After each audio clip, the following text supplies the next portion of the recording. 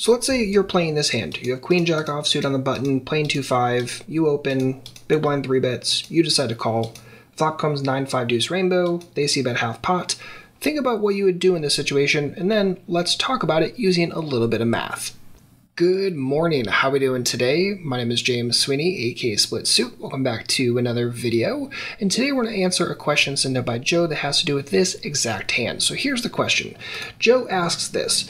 In this exact situation, let's say the flop does come 9-5 deuce rainbow. Opponent bets half pot, giving me 3-1 odds. With 2 overcards, I have 24% equity to make top pair by the river. Here's where I'm confused. He's offering me the 3-1 odds to see the turn, but my equity is only close if I consider both the turn and the river. So, if my odds of hitting on the turn are roughly 12%, do I have to fold to the bet on the flop? So Joe, this is a very fair question, and really what it boils down to is the 4-2 rule. So if you're familiar with this, great. If not, a quick definition of the 4-2 rule is if you want to estimate how often your hand is going to improve, you take your number of outs remaining, you multiply that either by 2 if you expect to only see one card, or you multiply it by 4 if you expect to see both the turn and river card, and that gives you your estimated chance of improving. Now, very, very quick and a very important clarification when it comes to your question is you estimated that this hand has 24% equity in this situation, and that's actually not true. What the 4-2 rule is estimating is your chance of improving. Now, if you're improving to a really, really strong hand like a flush or a full house, something like that, something where if you improve to it, you're almost certainly going to have the winning hand, the terms equity and your hand improving, those two things can overlap significantly. Those two numbers can be quite close. Whereas in a hand like this, that's definitely not the case, because let's just say that we do improve to top pair here, right? The turn is a queen, whatever. Well, if we pull out Flopzilla real quick and we start clicking around, if you kind of keep your eyes down here, so we have the hand set up right here, we have our queen jack, we have the board 9-5 deuce. If you keep your eyes down here against a couple different ranges, watch what happens, right? So if we say our opponent just has queens plus ace king, you notice that yes, we're still going to improve the roughly 12% of the time on the turn and roughly 24% of the time by the river, but our equity is only, what, 14%. That's nowhere close to 24%. In fact, if we thought they were even tighter, maybe they were just 3-betting with kings plus preflop, and I think that's very, very tight in this exact situation, but let's just run with it for a moment.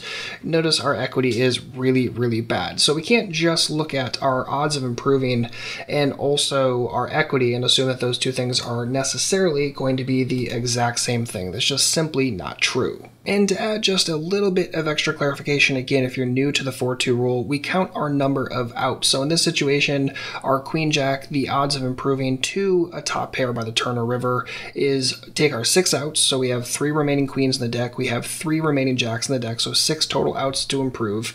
By the turn, multiply that number by 2, roughly 12% chance of improving the top pair on the turn. And if we're looking at the turn and river, assuming we're going to see both cards, then we take those 6 outs, multiply it by 4, and that's where we get that 24% number. And you're very, very correct, Joe, to ask the question of, do I focus on the 12% or the 24%, right? Do I focus on just seeing the turn, or do I focus on seeing the turn and river? And that's going to be highly dependent on your opponent, right? Do you assume that they're going to barrel the turn a lot, in which case you're probably not going to end up seeing the river, you're just going to fold at that point if you don't improve? That's very, very fair. Most people use the multiply by 4 on the flop, and really they need to be thinking about multiplying it closer to 2, especially against aggressive opponents who aren't going to let you see that final card for free, or at least not for super, super cheap. And I did want to touch on one other important part of Joe's question. At the very, very end, he essentially asked, hey, in this situation, if I assume I'm not going to improve often enough and I'm not getting great pot odds right this moment, should I just fold? And it's really, really good that you're asking this question, because you're trying to say, hey, when the math isn't perfect, should I fold, or are there other things that I could do? It's really, really good that you're starting at that place of being open-minded to other things and not just always looking for the quick fold button. So in a situation like this, and just in most spots where I'm getting not great pot odds right this moment, I'm really focused on 2 things. First and foremost, implied odds. So essentially, if we improve to a queen or a jack on the next card, can we expect to actually get paid off and make some money? And even if we don't, and let's just say that we decide to float the flop and float the turn, and we improve on the river, again, could we expect to make some serious money?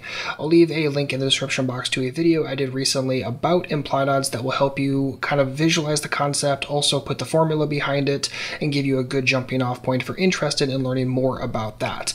And while if our opponent is really only 3-betting and c-betting like a really, really nutted range, like kings plus or whatever, yeah, there's probably not going to be much in terms of implied odds, because then we not only have to improve to a pair on the turn, but we also have to improve on the river as well. So that's not great, but let's just say that the turn is a queen, and we think that our opponent's going to use that opportunity to barrel off with ace-king high. That could be a situation where you actually are getting some implied odds on your improvement card. So definitely something that you want to be considering. And then the other thing you want to consider in a spot like this are any other plus EV lines that could be available. So looking at this situation, could you raise right this moment and maybe get your opponent to fold a lot of the nonsense hands that they decided to 3-bet preflop and then c-bet with? Could they possibly just bet fold here too often, in which case you can make auto profit? Awesome, why not raise with queen jack here?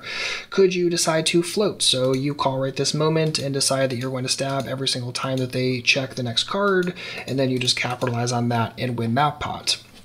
So always look to see if there are other plus EV lines available. Don't just look at, well, I don't have enough equity right this moment given the pot odds, and as such I'm going to fold. Think about your implied odds, which really keeps you focused on what is the value of calling right this moment, and then especially think about other aggressive options you could take, especially when you're considering either raising right this moment, maybe calling now and then raising on future streets, or just floating, really planning to barrel any time that they decide to check on any real future card.